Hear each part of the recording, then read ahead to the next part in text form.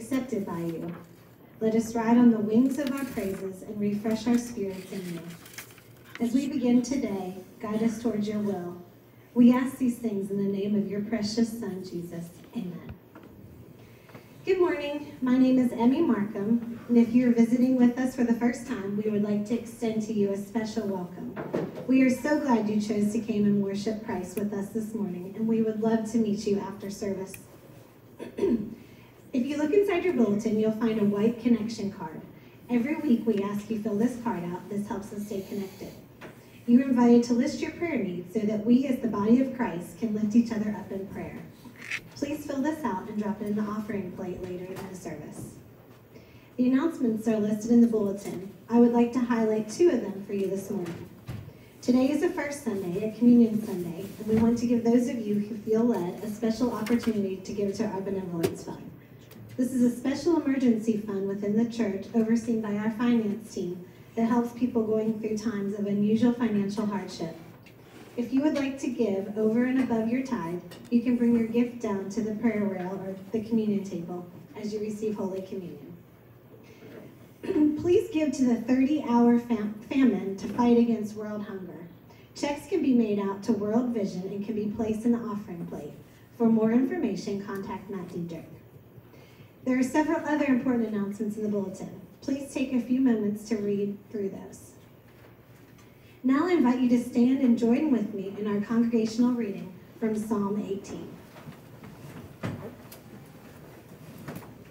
Today's responsive reading is from Psalm 18, 1 through 3, and 46 through 50. Please join me in reading responsively. I love you, O Lord, my strength. The Lord is my rock, my fortress, and my deliverer, my God, my rock, in whom I take refuge, my shield and the horn of my salvation, my stronghold. I call upon the Lord, who is worthy to be praised, so I shall be saved from my enemies. The Lord lives. Blessed be my rock and exalted by the God of my salvation, the God who gave me vengeance and subdued peoples under me, who delivered me from my enemies. Indeed, you exalted me above my adversaries. You delivered me from the violent. For this I will extol you, the Lord among the nations, and sing praises to your name.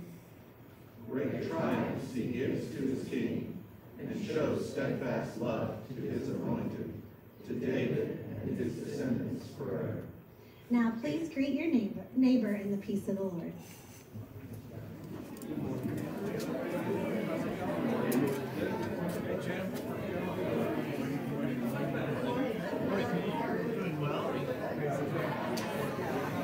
You're welcome to come back. It's good. He's got to go get the bus ready. Oh, He's in between bus rides. there you go. How many did you have this morning? How many did you have this morning? Well, so far just one. Was that for this service? Was that for this service? Yeah.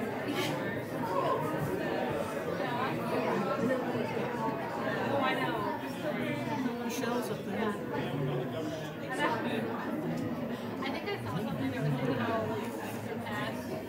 How you doing? Good.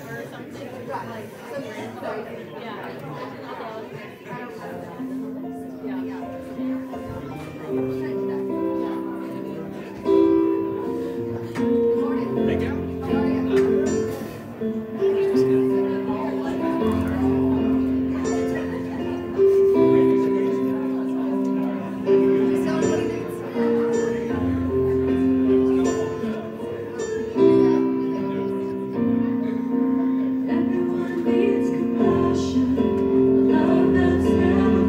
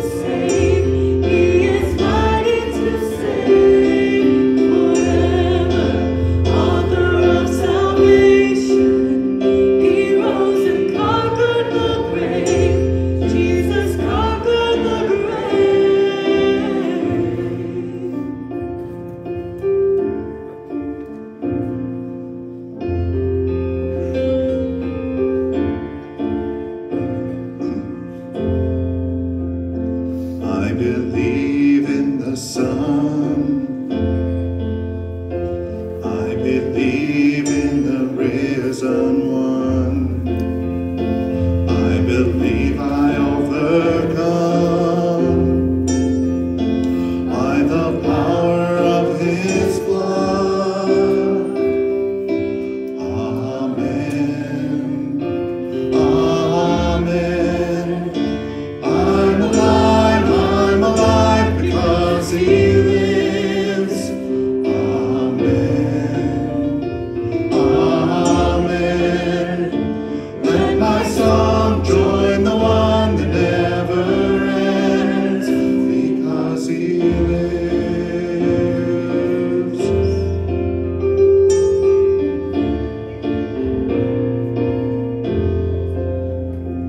I was dead in the grave. I was covered in sin and shame. I heard mercy call my name. The stone away. Amen. Amen. I'm alive because he lives. Amen. Amen. Let my song join the one that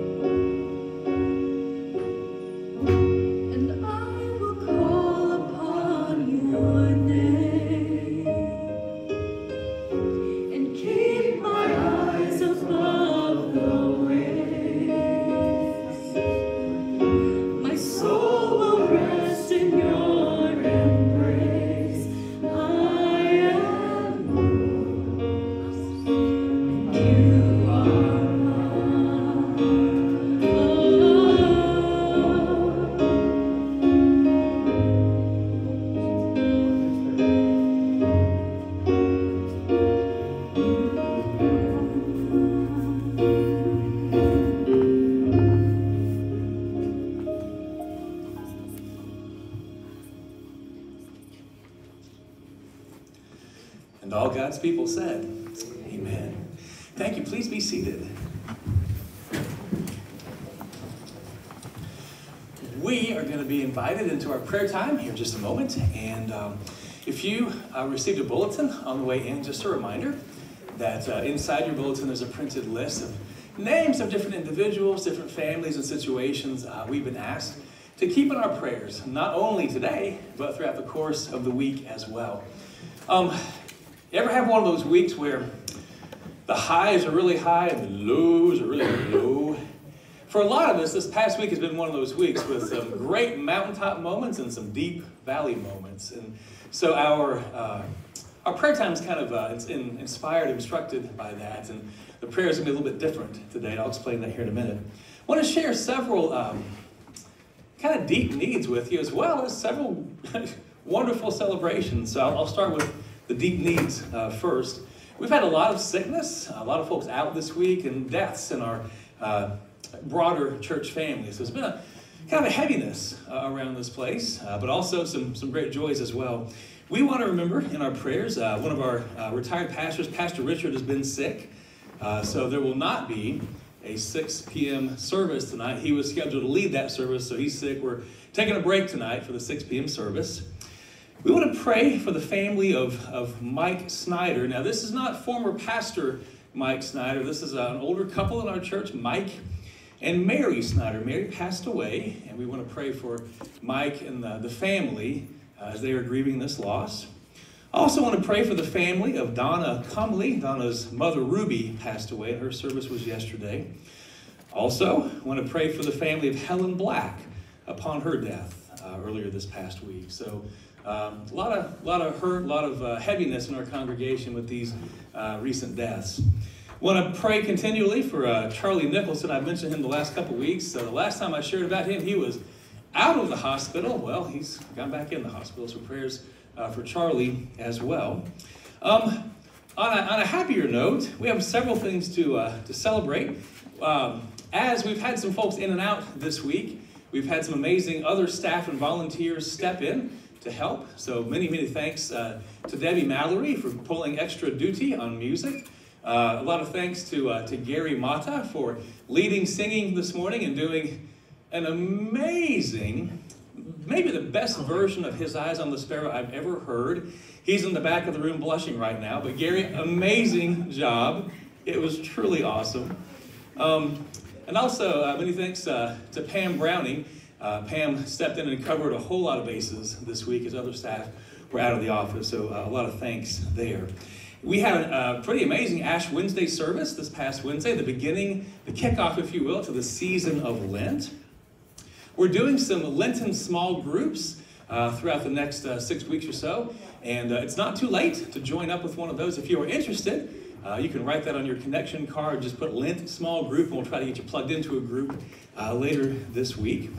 And today at this service, and then also at the 11 o'clock service, we're going to have help serving communion from some members of our confirmation class. So we're glad to have them helping to lead and serve this morning as well. So some exciting things and also some heavy moments in our life as an extended family of faith this past week.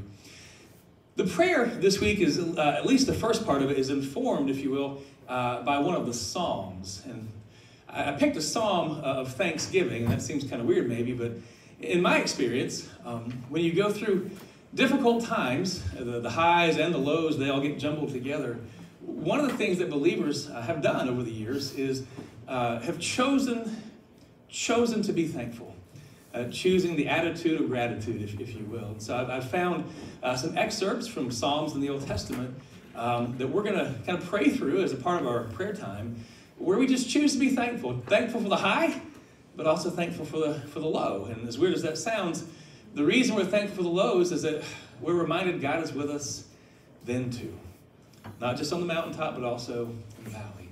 God walks with us through all of these things. And for that, we choose to be thankful. So I would invite you this morning, just let's humble our hearts and let's bow our heads and let's go before our amazing God as we pray. And again, let's choose to be thankful. Whatever we're going through, we choose to be thankful to God in this moment. Friends, let's go before the throne of grace and pray in the name of Jesus. Would you join me as we pray today?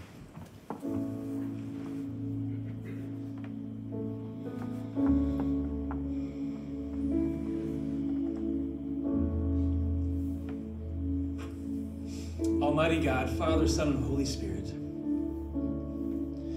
we remember the words of your scripture when the psalmist wrote, "Oh, give thanks to the Lord, we call upon your name. Lord, you make your deeds known amongst your people. We give thanks today, Lord, because you are good and your steadfast love, it endures forever. You and you alone are the God of our salvation. And you gather us and you rescue us from among the nations. We give thanks to your holy name, and we give you the glory, we give you the praise. Lord, you are our strength and our shield. In you and you alone our hearts trust. From generation to generation to generation, we will recount your praises and give you thanks, for you are good, and your steadfast love endures forever. Lord, we thank you for the blessings that you give to us, and we thank you for the high and holy moments, and Lord, we thank you even for the dark valley moments. Lord, we thank you that your light is the light that leads us out of the darkness, and your strength is what pulls us out of the depths. We thank you, Lord, that we face no situation alone because you are with us. And in fact, you've walked a couple steps ahead of us. You know what's ahead. You have blazed the path. And you ask us to follow in obedience and faithfulness, step by step after you. So, Father, in these moments, we strengthen our hearts. We ratchet up our resolve. And we determine we are going to follow you the next step and the next step and the next, whatever that might be. Where we are weak, lift us up. Where we fail, catch us. Where we stumble, Lord, don't let us fall. We thank you, Lord, for each person gathered here today in our time of worship. For the larger church, the different worship services, the different gatherings, the different outreach ministries, Lord. So many things happening in and through this group of people. We pray, Lord, that your kingdom would come and your will would be done. Lord, that this place would be ground zero of your work here in Nicholasville and Jessamine County, reaching out and serving and pointing the way to you, Lord Jesus. Lord, we claim that you are our hope. When we feel hopeless, you are the hope we cling to. When we are lost, you are our guide. Father, when our strength fails, you lift us up. We pray for those who are sick and suffering, that your healing touch would be upon them and your spirit would rest in them. For those who grieve, we pray for your comfort and your joy and your love just to surround them. For those who are struggling, Father, we pray, lift their spirits and turn their eyes to you. And Father, where we are lost, just confused, out of our element, put your compass in our hearts to point us back to you. We give you this day. We give you our worship, all for your glory. All these things we ask and all these things we pray in the mighty and awesome and powerful name of Jesus Christ. And with one heart and one voice, all God's people said, amen and amen.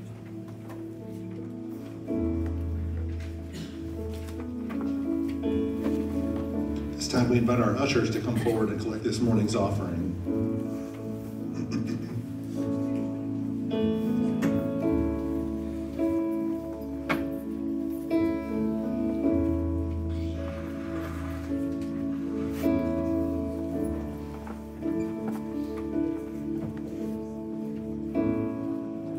He who was before there was light walked across the pages of time. He who made every living thing, behold him. He who heard humanity's cry a child, he became like the least of us. Behold him, Jesus, Son of God, Messiah, the Lamb, the roaring Lion. Oh, be still and behold him.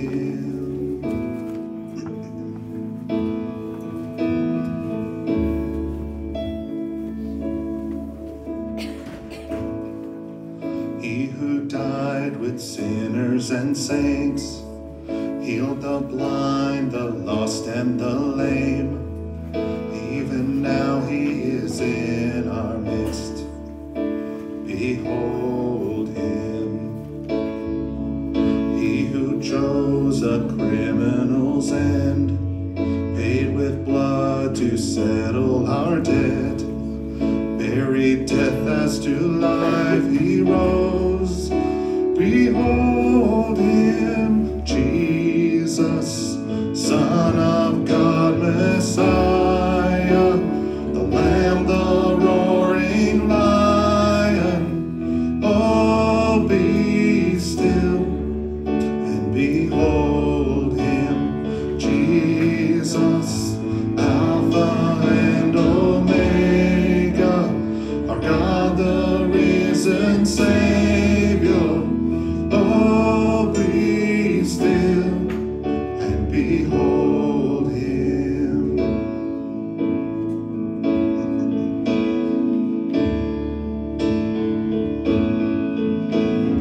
Holy, holy, holy is the Lord God Almighty.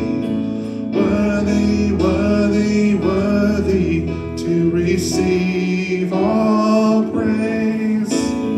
Holy, holy, holy is the Lord God Almighty. Worthy, worthy, worthy to receive all praise.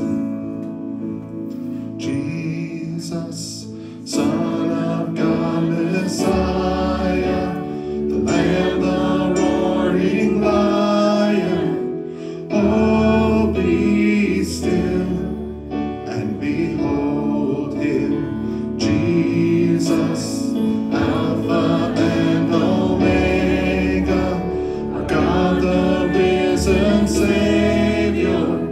Oh, be still and behold him.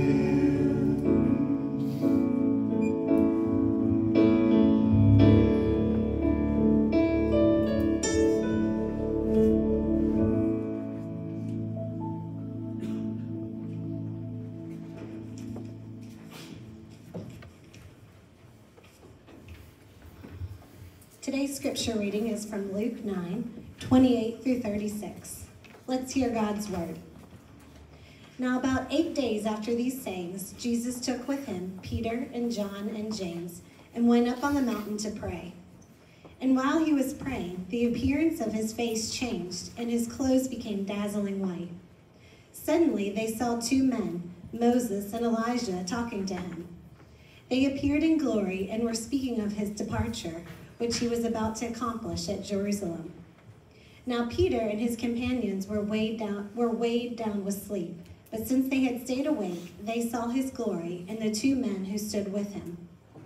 Just as they were leaving him, Peter said to Jesus, "Master, it is good for us to be here. Let us make 3 dwellings, one for you, one for Moses, and one for Elijah," not knowing what he said.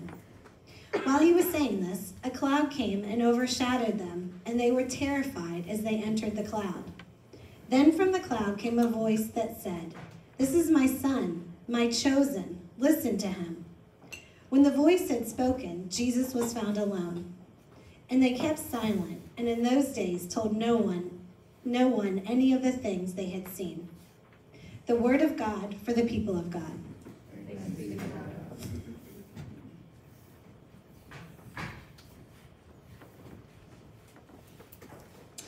Today is a first Sunday, Communion Sunday, which means I'm going to share a little devotional thought with you and say a short prayer over the elements, over the bread and the cup. And kind of our act of worship today that we kind of culminate with is inviting folks to receive Holy Communion. And I'll explain that in just a moment. Basically, today is special. We're going to have some of our communion class to come. We're going to serve them, and they'll help to serve you all. I always try to remember to say this. This is not my table or a United Methodist table. It is the Lord's table, and anyone is welcome and invited to receive and participate. We come with hearts that are humble. We come repenting of our sins, and we come desiring to be in peace with God and with one another. This is the spirit in which we approach the table. Let me share the blessing over the table and then a little devotional thought with you. You might remember in the scriptures that the night that Jesus was betrayed, he met with his followers in an upper room. And they celebrated a Passover meal together. And when the meal was over, Jesus took bread. And he broke the bread. And he gave it to his disciples and said, "Take and eat. This is my body, which is broken, which is given for you. Do this in remembrance of me." A little later on today, when people are invited to come and receive, we do have some gluten-free wafers right here on the plate, if that would be helpful to you.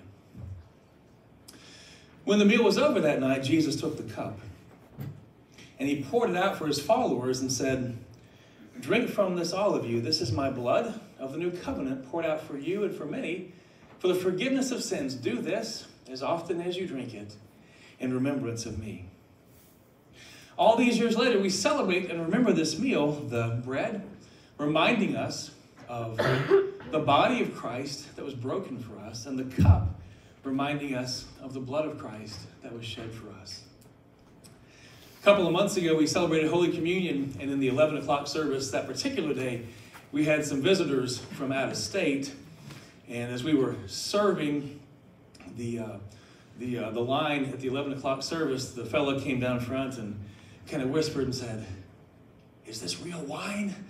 And no, it's just Welch's grape juice. That's all it is. But not being from around here, he didn't know the tradition. So if we left this on the table for about a month, it might be real wine. But this was freshly poured earlier today. Again, friends, in a few moments, the invitation is that anyone who wants to receive and remember and celebrate what Jesus did for us in this sacrament is welcome and invited to do so. Pray with me for just a moment. Almighty God, we pray that you would pour out your Holy Spirit on us gathered here and on these gifts of bread and the cup. Make them to be for us the body and blood of Christ, that we may be the body and the blood of Christ for the world. By your Spirit, make us one with Christ, one with each other, one in ministry to all the world until Christ comes in his final victory. Through your Son, Jesus Christ, with the Holy Spirit in your holy church, all honor and glory is yours, Almighty Father. And all God's people said, Amen. I want to share a little story with you as a part of our invitation today. And it's kind of an orientation or a get your bearings kind of moment story. In many ways, the sacrament of Holy Communion reorients our hearts back to God and back to what Jesus did for us on the cross. I know many of you all, like me, get emails, and your inbox gets full of emails, and sometimes you do that discipline of just delete, delete, delete, delete, delete, delete, and you may or may not read all the emails. Anybody else do that? I never delete your emails when they come to me. But you go through the list, and sometimes, well, I was doing that this past week, and there was an email from Aldersgate Camp. That's one of our Methodist church camps here in Kentucky. It caught my attention. It was a Lent devotional themed email. And I don't usually read all those, but this one I did read, and it was kind of cool. It's kind of reminding me of a story from many years ago. How many folks in the service here have been to Aldersgate Camp or are familiar with Aldersgate Camp? It's over in Estill County, Kentucky. Several folks. Okay, so you might, this might speak to you a little bit. And, well, I'll let y'all decide that. So I'm reading this email Lent devotional, and let me read the first paragraph, the first two paragraphs to you. I'm quoting here. One day, I set out with a couple of former summer camp counselors to explore the cabin in the woods. Have you ever done this trail at Aldersgate? It's unofficial. It's not on any map. We were told to look for an old trash pile on the ground and in a tree. We looked and we bushwhacked for hours, but never did we find the famed cabin in the woods. Sure would have been nice to have had a map. Next paragraph. Our journeys in faith can often feel like this too. So much wandering with no clear direction, looking for any way marker along the way we can find. But our Christian faith is full of good news. The good news also means that Jesus Christ came before us to show us the way. Now the devotional went on. Let me just stop reading right there. So I read that part of the email and something inside me just went, You like Scooby-Doo? And I thought back, I have been to the famed cabin in the woods. And actually, I'm pretty sure that, this tells you how old I am, about 30 years ago, me and another camp staff, a guy named Brad Smart, who's a pastor and now district superintendent in Eastern Kentucky, we found this place on a lark. I know you're dying for me to tell you how we found it, so I'll tell you real quick. And those of you familiar with Aldersgate, you can imagine a little bit. And you'll probably, you'll think of me differently after I tell you the story. But let me just tell you the story. So one weekend, camp was over. All the campers had gone home. Many of the camp staff had gone home for a day. We'd come back the next day to start over again. Myself and a few others decided to stay the weekend. It was a beautiful weekend, sunny. We had this big plan. We're going to go hiking and exploring for a day, and then we'll come back and drive into either Irvin and eat at the Cedar Village, or if we really were living large, we'd drive into Richmond and go to Red Lobster, because that was big-time living when you're 20 years old and working on summer camp staff. Some of you can kind of imagine. So me and Brad decided we're just going to go exploring one day. So we said, we're going to just follow a creek as far as it goes back into the woods and just see what we can find.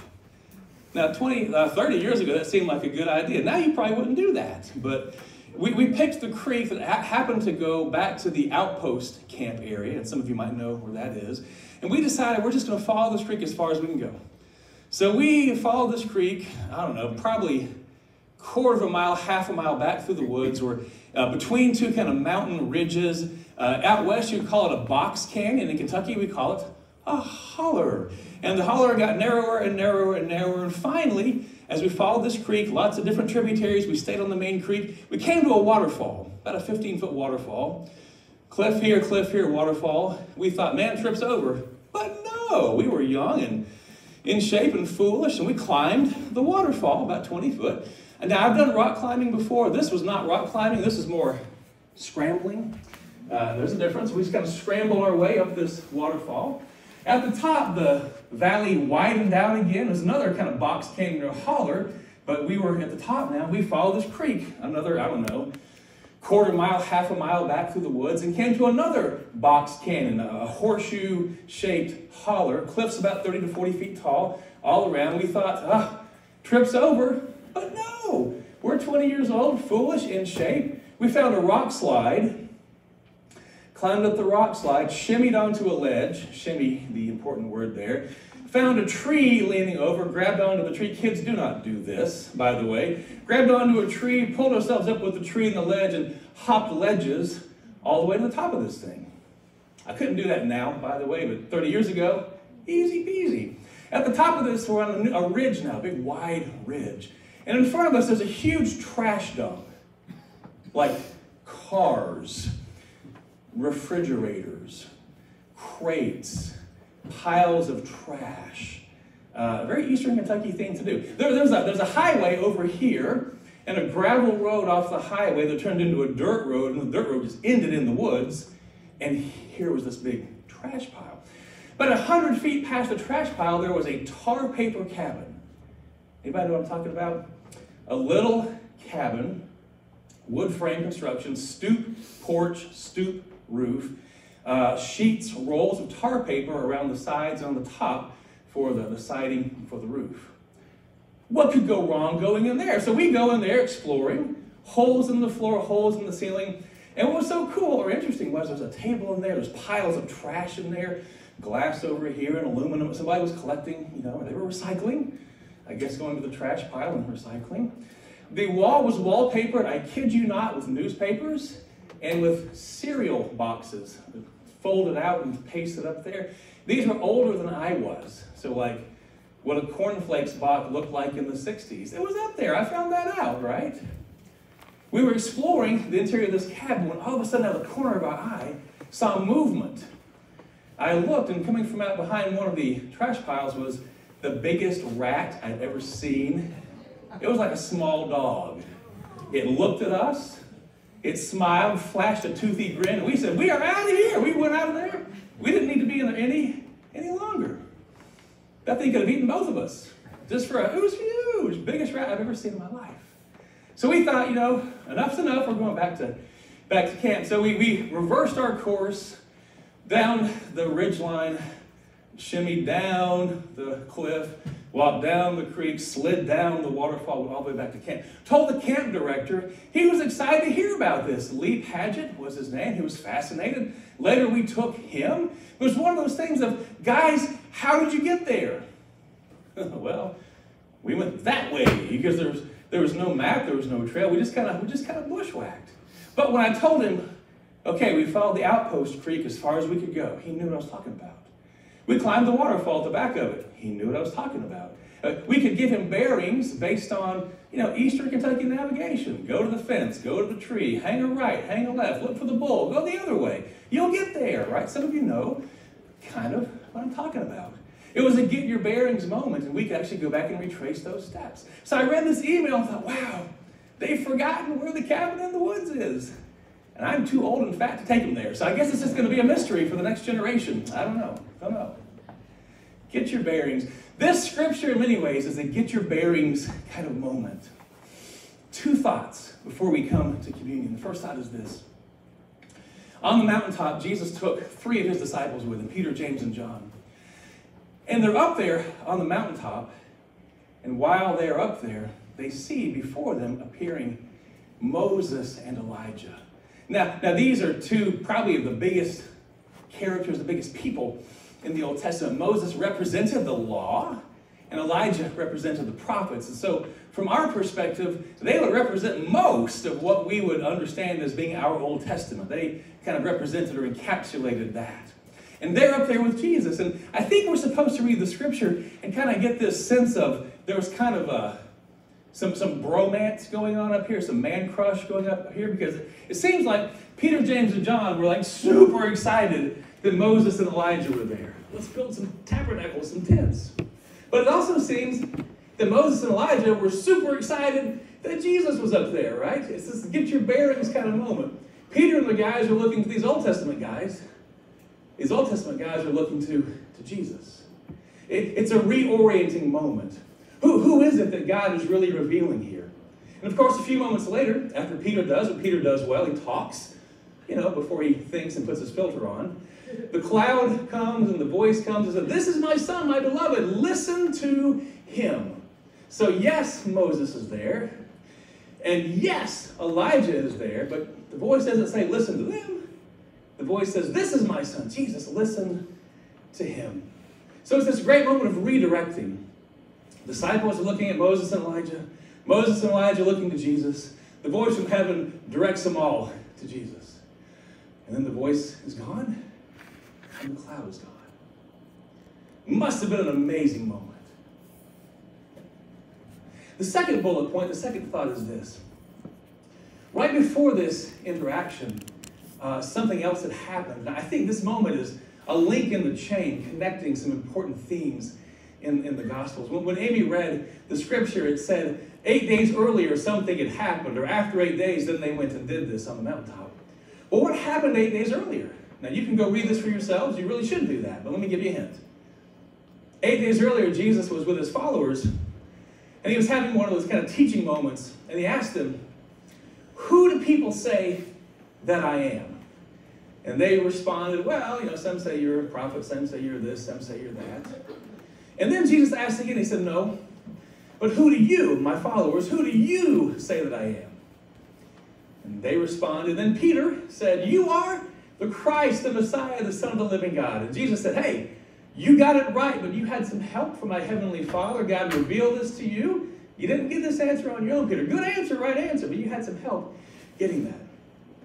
So there's this moment of God revealing this truth through Peter. Peter answering the question, "Who do you say I am? You're the Christ, the Messiah." And then 8 days later, again, this moment of get your bearings. Where Moses, Elijah, the voice, the cloud, it all points to Jesus. Here's why I think this is important. Let me just offer this to you. The answer to that question and the answer to this kind of picture that the Bible gives us is super important. This question, who do we say that he is important because, well, let me ask you. Don't answer out loud, but in your own life, who do you think Jesus is? For some people, maybe he's like a genie in a bottle. Rub the lamp 3 or 4 times, get a wish. For some people, maybe Jesus is your eternal life insurance policy, your anti-flame insurance policy. I'm not going to hell, I'll go to heaven, right? For some people, Jesus is our friend. For some people, Jesus is a mentor or a guide. For some people, we say he is our Lord, our Master, and our Savior, right? I think the answer to that question, who do we say that he is important because of this. How we identify who Jesus is will greatly determine how we listen to him and how we follow him. Let me say it again. How we identify who Jesus is, who do we say that you are, will greatly determine how we listen to him and how we follow him. What I mean is, if Jesus is just a buddy, then we're going to listen to him and follow him a certain way. If he's our get out of jail card, put us back on the straight path card only, that's okay, right? There's more. But then we're going to listen and follow him a certain way. On the other hand, if he is Lord and Savior and Master and Messiah, then we listen a whole different way. We follow a whole different way. So this question, this mountaintop moment, really is this get your bearings kind of moment. Which way is spiritual north here? Who really are we going to follow? Back to the email, that paragraph. Our journeys in faith can often feel like this, lost, wandering in the woods. So much wandering, no clear direction. But the Christian faith is full of good news. The good news also means that Jesus came before us to show us the way. Part of Lent is reminding us that he walked the path ahead of us, and he showed us a life of love and joy and peace and hope.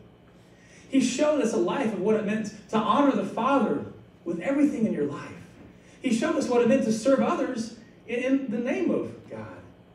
And he showed us what a life of sacrifice looked like, and a life of obedience looks like, and a life of faithfulness looks like. As we come to the table, to the bread, and to the cup, let's celebrate him for sure. And let's remember him for sure. But today, in this season of Lent, let's listen to him and hear again what it means to be faithful. And hear again what it means to be obedient. And hear again what it means to live a life of sacrifice. Let's pray. Our Father and our God, thank you so much for the example, the witness of Jesus Christ. Lord, in these moments, may we be retuning our hearts and recalibrating our minds to focus on Jesus and none other. Lord, may we be full of your Holy Spirit. May we welcome your presence. May we honor this moment and give you thanks for the sacrifice, the sacrament that is before us. Father, we pray that as we come to the table in just a moment, we're reminded of what true obedience looks like, and true faithfulness looks like, and true sacrifice looks like. As Jesus intentionally walked the path that led him to Jerusalem and led him to the cross on our behalf. Lord, all we can do is say thank you. And all we can do is lift high praises to the holy name of Jesus. It's in his name we ask and pray. And all God's people said, amen and amen. If we could have our communion servers to come down front, we'll serve our servers first, and then we'll invite the congregation to come. We'll make 2 lines and come down front and tear off a piece of the bread. You can dip it in the cup of grape juice. The bread, again, reminding us of the body of Christ broken, and the cup reminding us of the blood of Christ shed.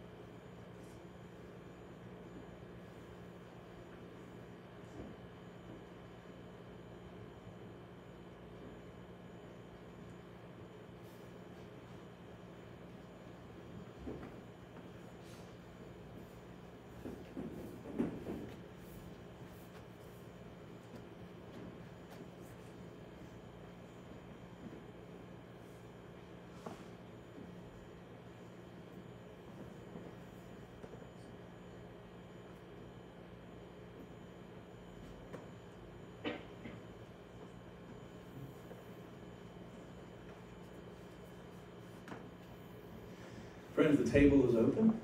As the ushers lead, would you come and receive what Jesus has for us today? Amen.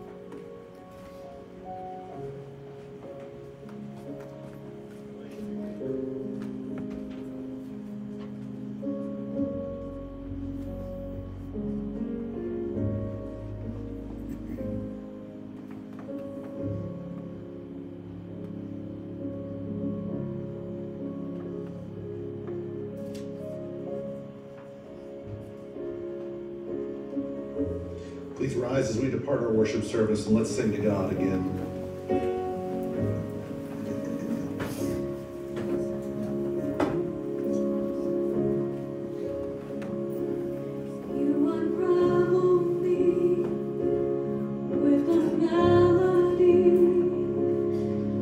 Surround me with a song of deliverance of my enemies, till all my fears are gone.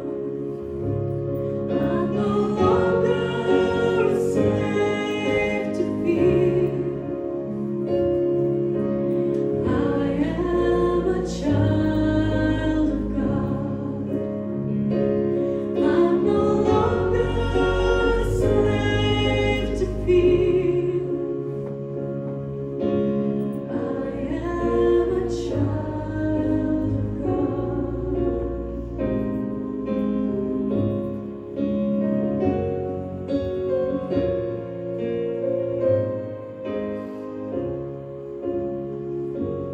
From my mother's womb, you have chosen me. Love has called my name. I've been born again into your family. Your blood flows through my veins. I'm no longer a slave to fear. I am a child of God. I'm no longer a slave to fear.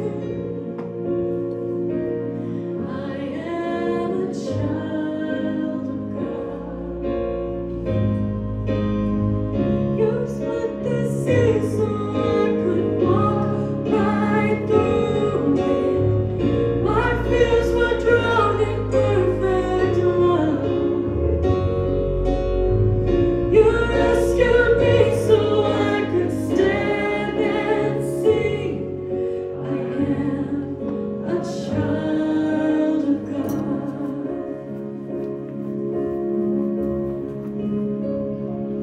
I'm no longer a slave to fear. I am a child of God. I'm no longer a slave to fear. I am a child of God.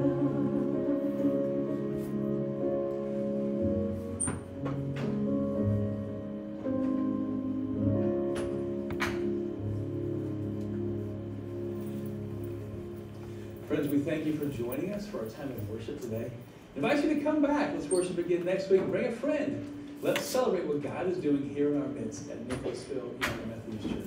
At this time, would you receive our closing prayer, our final benediction? Almighty God, we thank you. And we go from this place carrying your hope and your love and your peace and your joy. We pray, Lord, that as we go through this next week, we would walk as your people, people of faithfulness, people of sacrifice, people of obedience. We pray, Lord, that as people look into our lives this coming week, they might catch a glimpse of you, Lord, because you are inside us and you are what we are all about. All these things we ask and all these things we offer back in the mighty and powerful name of Jesus Christ. And all God's people said, amen and amen. God bless you, my friends. Go in peace. Amen.